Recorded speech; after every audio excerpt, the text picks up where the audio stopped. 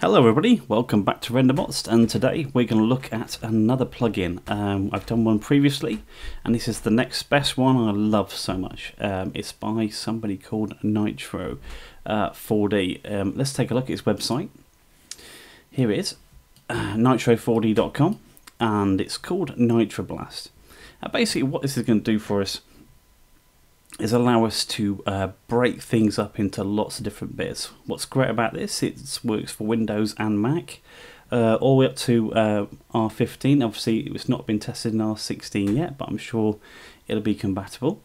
It's actually €40, which is really great for what this does.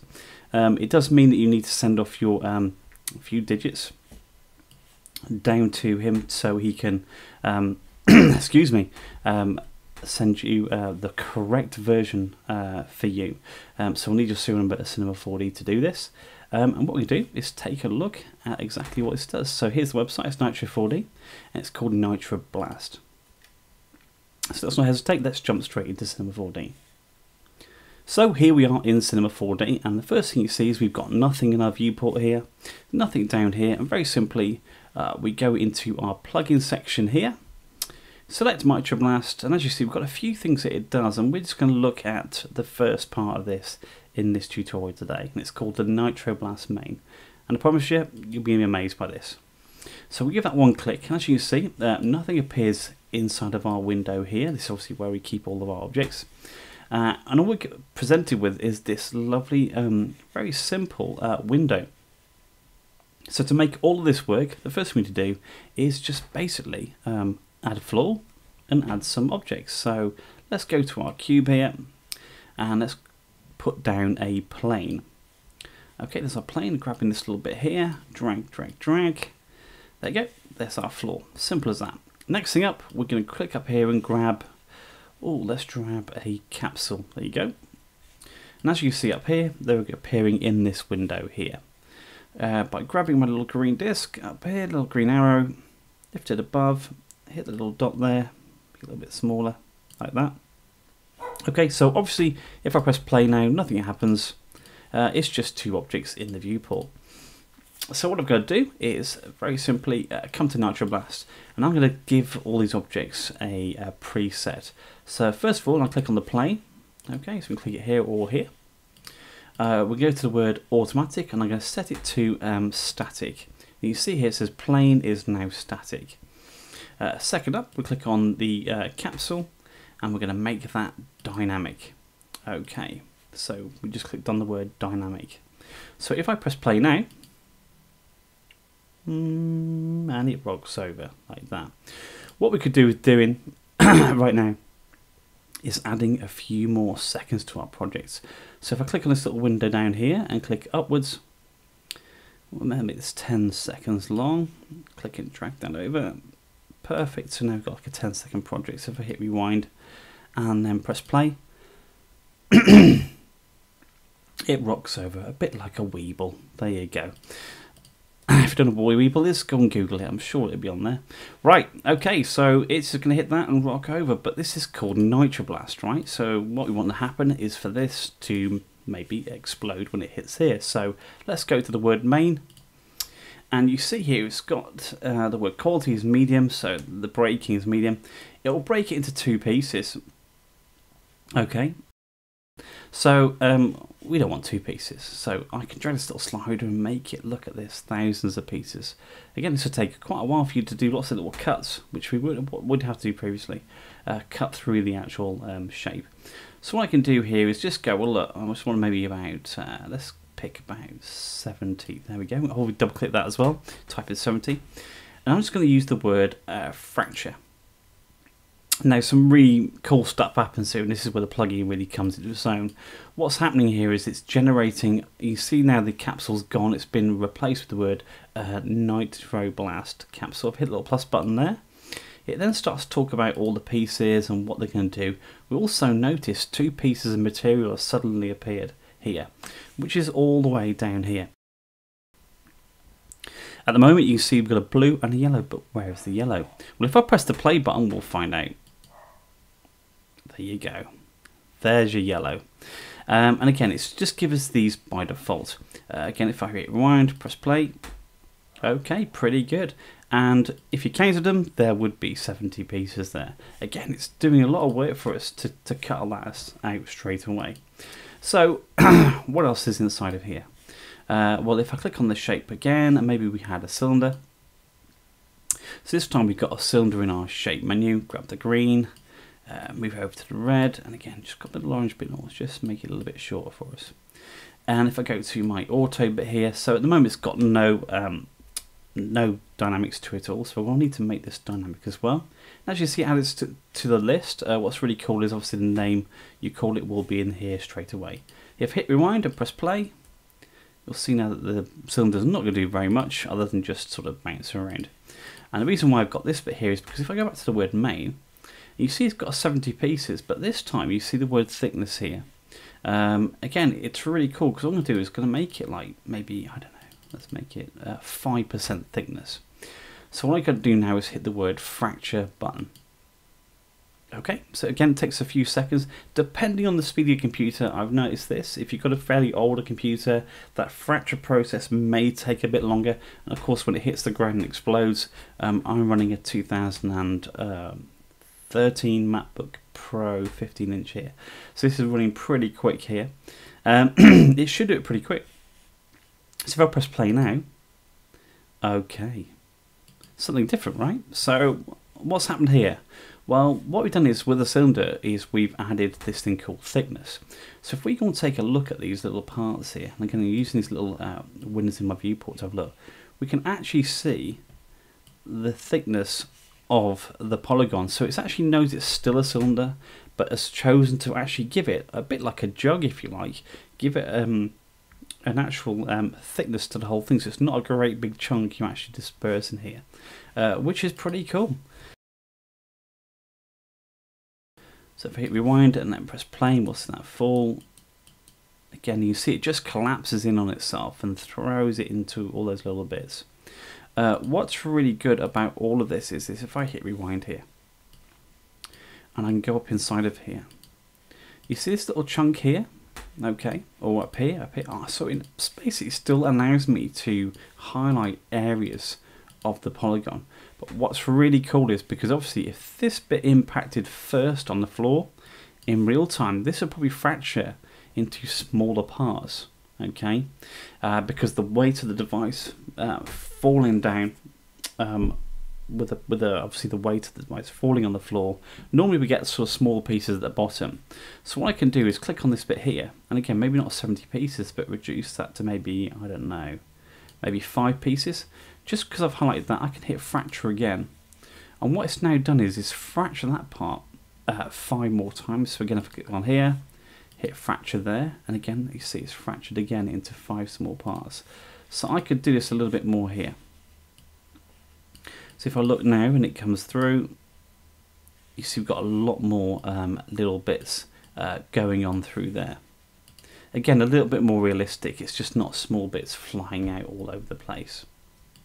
Okay, so as you can see, when we press play, it just simply blows up now, and we've got the pile there, and we've got this bit flying. But as you can see, depending on what sort of destruction we're doing here, we actually might want to be able to see they're all skinning off, and maybe that looks a little bit like ice, you know, maybe ice coming through ice cubes, and it's kind of hitting the floor and it's just skimming. So you've got 2 surfaces here. So we've got something called friction, right? Is that this effect by default is set to 30%, so you see the bits skimming off each other. Again, maybe you don't want to do that. So what we need to do is, what I'm going to do is going to get rid of just the cylinder for a second. I'm going to keep the capsule. So just click on that and press the delete key.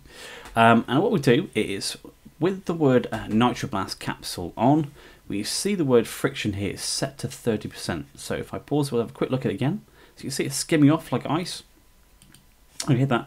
Now I find this is a great one. It's about 103. So I type 103 into my friction box here. Press enter. Boom. Now if I press play, there you go. It gives it a much more realistic sort of pile of bits kind of hitting each other. So let's watch that again. There you go, much better. Again, have a good go with this. It's actually quite a fun thing because you can get some a lot of comedy out of this as well. So remember, if I hit rewind here, these goes my plugin. Where are we? There we go, main. As I said, we've not done on here, but if I click on this bit here, let's give that quite a few other bits. So let's ramp that up. Let's give it 21. Hit fracture. Remember, it's going to fracture all those little bits there. Click on there. 21 there.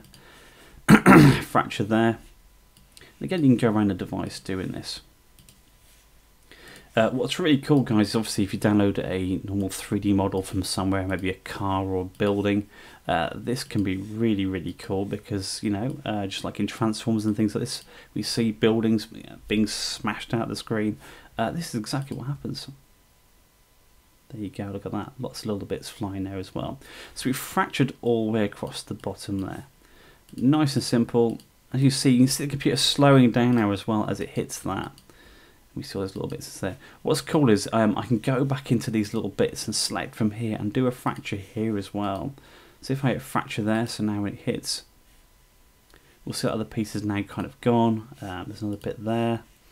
So we're really sort of playing with it and see what really works. But again, down to that friction, guys, make sure you switch that on. So another thing we've got to look at here is these textures, right? As you can see, it's pretty, they're pretty good. But what if you want to change these? Well, very simply, I'm coming to the default blue here, give it a click, brings up a material editor, and again, this has changed a lot in R16, which we will look at soon. But things like inside here, transparency, reflection. So if I had some reflection inside here, so get a little tick box in there, drag that down, and we see now that our orbs is supposed to be in flat. It's now got a reflection inside of it. So if, there we go. So what you see now straight away on the blue piece there is that it actually is reflecting the outer shards inside of here. Again, really complex piece this is to do, but really, really quite cool. Let's come down here and have a look at this. So obviously it's only going to reflect things inside of the scene. That's around it. Obviously we've got no light or anything inside of here yet. So you can see that nice reflection going on here. Of course we can go to the colour, click on the colour and say, oh, I don't really want that. Let's make it green. There you go, nice and green. Yep, so we'll leave that for that. Let's have a quick look. Again, not much going on because we don't really have a light in this. So maybe if we bring a light in. So we click on the blue little light there. Let's click on light. And as I say, it always drops it in the centre. But as we can see, the minute we lift it up, I always come down to the word shadows down here where it's got the word none. Make that soft. Very simply now, if I give it a click, there we go. Got some nice stuff going on inside of there. Really quite nice. There you go. Right, so as you see, it renders it pretty quick as well. It's all about this yellow one. So if I click on the yellow, give it a double click. Again, go to the color channel, click on the color channel. And I can make this any color you want. Let's click on there. And again, this is bringing up some 40s color palette. So there you go. What about some, let's have a look. Some bump. Yeah, texture inside here, so let's have some surfaces, pavement. So we've got some little cracks inside here now, and we see the sample there. It's the strength of the cracks, there we go. Pretty good, and we see straight away it's affecting all this just using a bump image. Let's hit rewind and I get a little play. Yeah, pretty good, right? So it's blowing stuff up, that's pretty good. So watch it come down to here. Really cool. And again, it's going to be different every time you do it, which is really, really quite cool. Is that it's going to be different when you do it. You can see the reflections working really well inside of there. So if I was going to be completely mad, we can probably add the bump to the floor as well. So we've added that little bump texture to the floor. Have a little look at that. Magic. Just hit rewind. So if I just press render there, let's have a quick look at that. Nothing, because the light is right inside of there. So if I drag that maybe here, let's create another light. Let's put that one over here. And that's also give that some shadow as well down there. Perfect. It's probably quite low as well, so let's lift that up a little bit. And as you see, the two lights reflecting beautifully inside that Nitroblast there. So press play. Magic. Let's hit render. Really, really nice, guys. Really, really nice.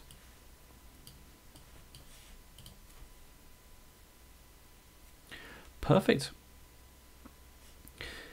There you go. So again, I just want to keep that really simple for you. Let's just get rid of that.